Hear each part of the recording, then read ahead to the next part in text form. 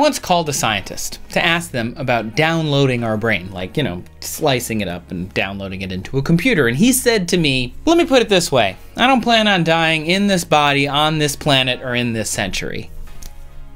Can you believe that? I was obviously taken aback, but this is not what's gonna happen, at least anytime soon. But I love his moxie. I mean, I'm not an expert, but based on the people I've talked to other than him, we got a long way to go before that. Immediately, I think what we want to do is tap our brain's potential. We're going to be keeping the life inside of our head for now, but we're going to be using that as kind of the CPU of whatever we want to do, whether that's plugging an arm into the brain or using the brain to power something else. Think Johnny Mnemonic or The Matrix, which actually brings me back to something I wondered, which is like, why does Keanu do all the weird brain movies? But you know, that's neither here nor there. How far off was this scientist? Can we read and write to the brain well enough that we could use it like Neo? Can we download the brain or at least use its processing power to do something else?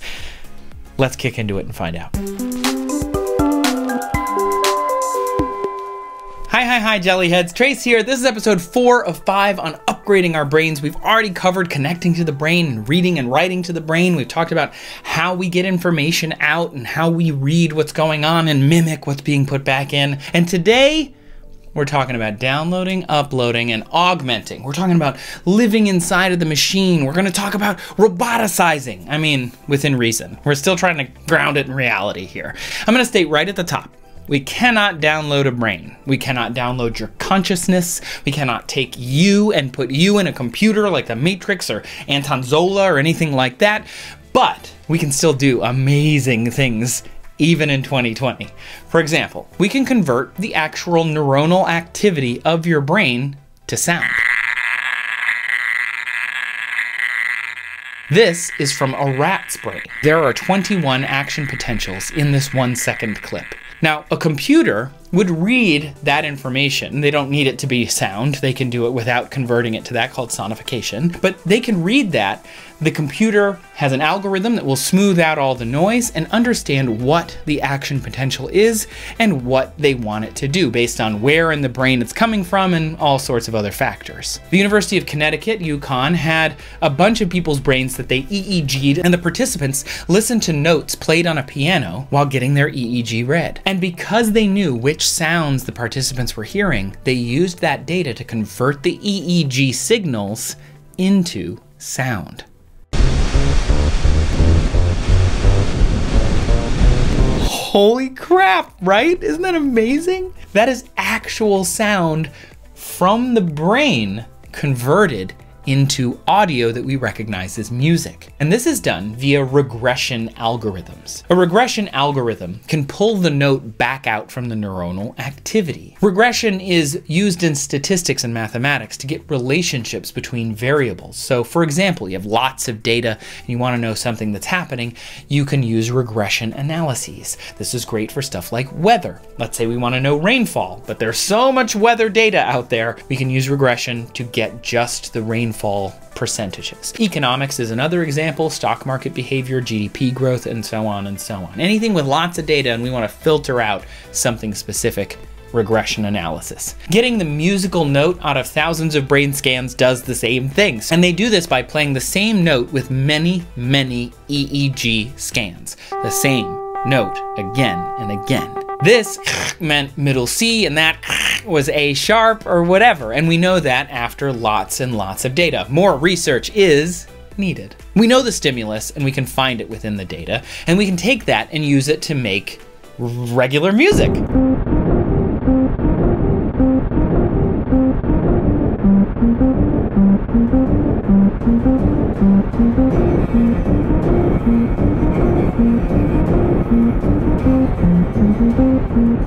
It's not super practical, but it's amazing. Speaking of practicality, prosthetics. BCIs are currently being used to try and give people who no longer have access to their limbs access to an alternative limb. This is Jan. She is eating a chocolate bar, which is amazing because Jan is a quadriplegic. She lost the use of all 4 of her limbs. quadriplegic. And this happened due to spinocerebellar degeneration. It's a rare genetic disease. In 1996, Jan had a completely normal life. She had children, a family, a job, but by 2003, she could no longer move from the neck down. It was a fast progression from tingling to complete loss of function. It's heartbreaking. But in 2011, she applied to a University of Pittsburgh study to try and get control of a robotic arm.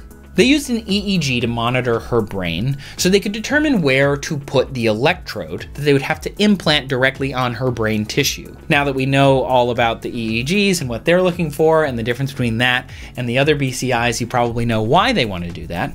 They want faster speeds. They use that EEG and fMRI to find a good place for her implant.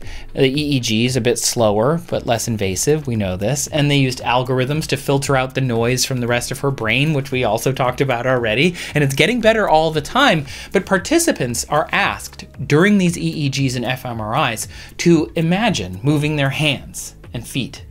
Can you imagine moving your arm? Yeah, that's all you're doing. But your brain is mirroring what you're thinking about. If you see someone else moving their arm, your mirror neurons inside of your brain is literally moving inside of itself in the same way that you're watching someone else do it. When you imagine that you're moving your hand, or even just watching me do it, inside of your brain, something is going just like this. Brain scans assume active areas are where they need to put their electrodes. So once they knew where to put the implants, they had to cut open her skull and implant 2 Utah electrode arrays directly onto her left motor cortex. The left motor cortex normally controls her right hand. Once the skull was closed up, they left a little hole for the wires to come out and then put caps on top that they could attach the computer to. Antibacterial gel was applied often because they didn't want a brain infection to get in through those holes. The plugs were quarter-sized and they're on the outside of her head to connect to the computer, and she named the 2 plugs, because this is just how Jan is, Lewis and Clark. But the arrays, they're not measuring 1 neuron at a time. They're actually measuring the voltages of hundreds of neurons. So they have to use those algorithms again to guess where she wants her arm to go based on lots and lots of data. And it smooths out the signals and motions in real time. Too much regression, then Jan has no agency. She's barely thinking and the arm does all sorts of stuff. Too little regression and Jan will never learn. It's too hard to see the progress. It's like a video game or a flight simulator. You need to start easy, you need to sandbox them and slowly give the player more control. We record those voltages and we kind of regress them against where we think the person might want to move. And based on some math that we happen to know exists in the brain, we can linearly map these voltages that we record from the electrodes to what we think the person's trying to do when they move. Over time, with training, the human brain can be taught to move mouse cursors, type on keyboards, push buttons, move arms, and guide wheelchairs. We can send those velocity commands to basically anything you want. You could send it to a blender if you wanted to, just push the power button. My current lab uses computer cursors, but you could also use any number of assistive devices. One big advance since Jan's time is back and forth communication. We can read and write to and from the arm. Maybe you remember this clip from earlier. At the time, that was still considered a little, if you pardon the pun, reaching. But with a bit of bioengineering and a bit of psychology, this robot was able to sense touch. That guy could feel Obama fist bumping him. Isn't that crazy? And it sends those signals back into the brain and says, hey, you're being touched right now, here's how. It mimics action potential seen in other touches in other brains, and it puts it back in the same place. But it also helps that that person can see their hand, because our brain relies on other senses too. Do you remember the touch series from a couple months back? The phantom hand illusion, where you block your hand and you put a rubber hand on the table, and you can go back and watch that. The regression works both ways. A prosthetic arm that is robotic, your brain takes it over. It owns that hand. It is my hand. The regression, though, works both ways. You have to regress output. You can't make it too easy or too hard to move the arm. But you also got to regress going back into the brain, because you can't overwhelm the brain with input. It wouldn't know what's going on. You have to have agency over the hand, but you also want to make sure you're getting clear feedback. The funny thing is, though, it doesn't have to be that clear. Your brain gets a weird fuzzy signal. It's like, I'm not really sure where that's coming from, but I see my thumb touching, so it kind of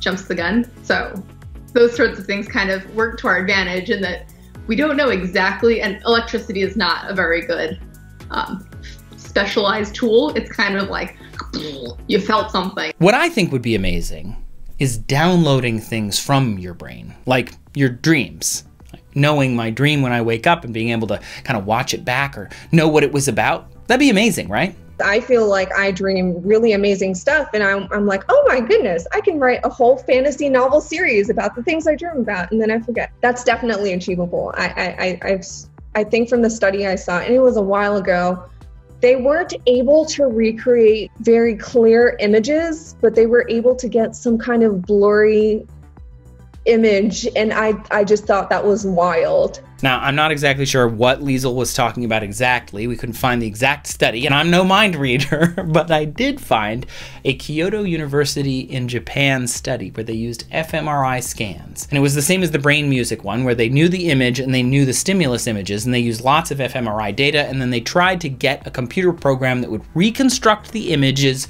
from the stimulus. They look like this. So the researchers trained an algorithm with all these images. Then, using brain scans, just like the sound experiment, were able to pull this data out of people's brains. Eesh.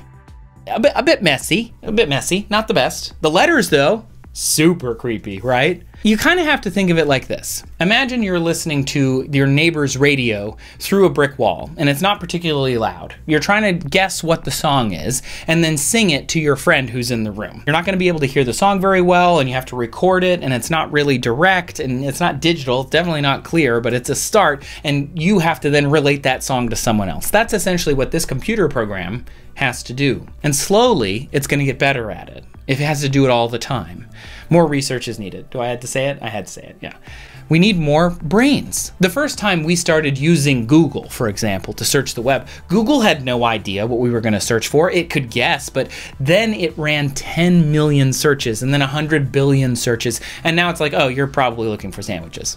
I'm just going to put that out there because, I mean, to be honest, I'm looking for sandwiches like most of the time. We definitely need more data. Like, data is the answer to everything at this point.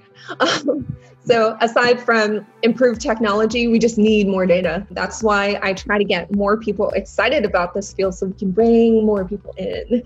And with the more researchers we have, the more participants we can have in our studies. And I think that would contribute so much to the knowledge base, and we'll see an acceleration of these advances. Eventually, with enough data and enough research, we're going to be able to put on a thing and it will tell us what our dreams were about. This is totally achievable. There's keywords and tags and guesses. I'm not saying you'll be able to watch it in 4K or something, but knowing what your brain was generally about might be achievable, might be real. Not tomorrow, maybe in like 100 years. Maybe 200 years, we'll be able to see pictures and learn from our past thoughts. But for now, this is already pretty incredible. And in all this future sci-fi, I don't want to get lost in the reality. So I'm going to relate to you a bit about Jan's surgery. She needed those Utah arrays in order to control the arm, which, by the way, she had named Hector. The 4mm square metal arrays were injected right into her exposed brain tissue. I haven't been able to move my arm for 10 years. So just being able to physically move something else, I can't wait. It's going to be so cool. Jan was eventually able to use those electrodes to move 2 arms with that one left motor cortex. And again, she named the arms Hector and then the second arm Lector.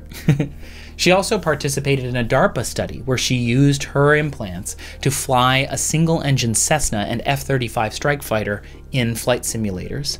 She'd never flown before. She did so only with her thoughts. Right now, the technology is the stuff of sci-fi. Jan, who has no access to her own limbs, had access to 2 arms and was able to fly a plane and able to feed herself chocolate, which was her goal. So well. Long nibble for a woman, one giant bite for DCI. Are we going to download a brain, though? Not anytime soon. I love the moxie of that scientist from the beginning of this, but even if we can learn to simulate a brain in a computer and then simulate someone's brain before we actually download their real consciousness, We're talking about upgrades. And with this kind of technology, we're not there yet. Where we are is here. My name is Neil Harbison and I'm a cyborg. I'm not using technology, not wearing technology. I am technology. He's a cyborg. More on that next time. Thanks so much for tuning in to this episode of Uno Dos of Trace about upgrading our brains. This was episode 4 of 5. There's still one more left, all about cyborgs. It's coming on Wednesday. I really hope you come back and check it out. Make sure that you tell me down in the comments if you have ideas for future series or any of the thoughts that maybe came up inside of your little jelly brains while you were watching this video, because I had a lot of them. Thanks again for watching. I love you all. I am Trace, and I will see you in the future.